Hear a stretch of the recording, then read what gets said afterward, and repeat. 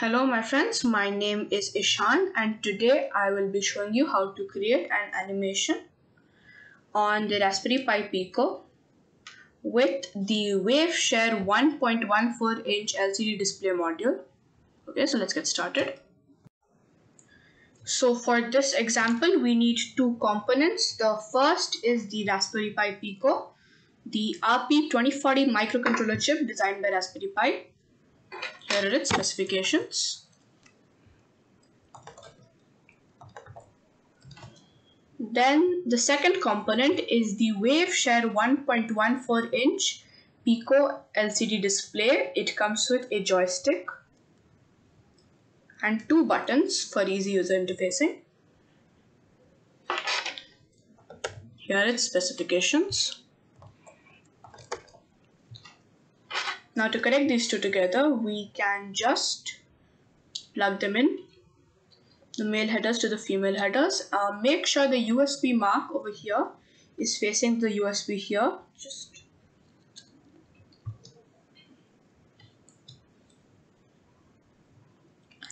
Then find yourself a good micro USB cable that is capable of transferring data and you can start coding.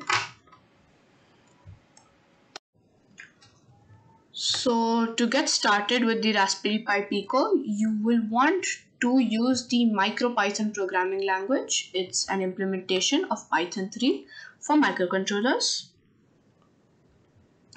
Here are instructions to flash the firmware for MicroPython onto the Raspberry Pi Pico. The link will be provided in the description. Okay, let's start making our code.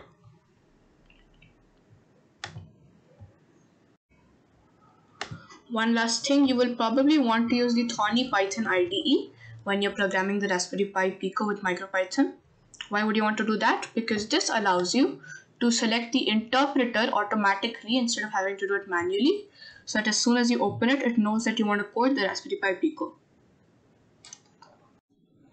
So I'm assuming you have Thorny running right now. You will want to create the images first for animation purposes.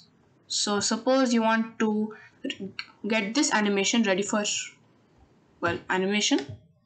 You will want to go and resize it into a 48 into 27 image. Just type that in here, 48 into 27. Why would you want to do this? Because the memory of the Pico is quite small. So you want to save the images in a slightly pixelated format so that you can fit in 3 or so images into the memory. Alright, so assuming you have prepared the images, you can just go to this link. I've provided the link in the description. Choose file. Choose the image, the 48 into 27 image that you created earlier. Select .c file and then click make file.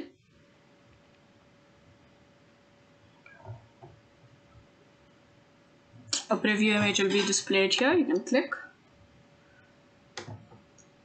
and open. Now all that's left to do is to copy paste this array into your Python program. But if you do that, this / will be interpreted as a command by Python, because in Python the hashtag symbol is comment. We can correct that. Replace this comment symbol with this comment symbol. So this is the final Python code. The link is provided in the description. I have created 3 arrays, array 1, array 2 and array 3. These can easily be modified to show whatever image you like. We import 3 libraries here. The first one is to control the microcontroller. The second one is for graphics on MicroPython, and the last one is for the time library.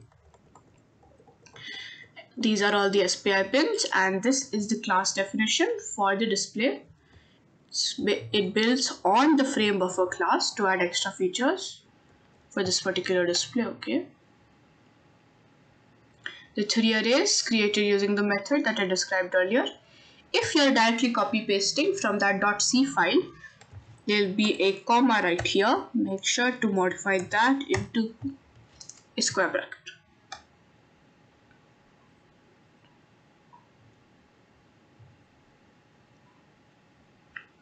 Now it checks whether it's the main program running, and it initializes an LCD display. Now while true, sets the counter to 0, the pixel counter to 0. Now, as you'll know, this display has a resolution of 240 into 135. But if I took 3 240 into 135 images, converted them into RGB 565 bitmaps, and put them in the code, they wouldn't fit in the Pi's memory. Not even one of them fits in the Pi's memory. So I decided to resize them into 48 into 27 images instead, which means 1 pixel in the image takes up 25 pixels on the screen. Like 1 pixel, 1 item in the array makes 25 pixels on the screen. So for every Y line on the screen, for every X pixel on the Y line, create a rectangle of 5 into 5 with the given position, add 1. Then show the LCD.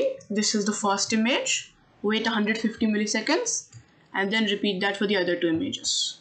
This will keep repeating, so the animation of the running man will keep getting shown again and again, okay? Now you can run this. Now here's a small note. If you're doing it on the Raspberry Pi Pico, then you will want to make it file, save as. They'll give you an option here, this computer, Raspberry Pico. Click on Raspberry Pico and save it as main.py. Why would you want to do this? So that when you start up your Raspberry Pi Pico, it automatically runs this code. Just main.py, that's it. It's already saved like that. Now if you run this and it tells you backend terminated or something, then all you have to do is click this and it will restart the backend. That happens sometimes, so you disconnect the USB cable. Okay, run it and you shall see your running man. You can disconnect the USB cable at this stage and then reconnect it to a power bank. The image will surely be shown. Okay, so guys, that's it for this video.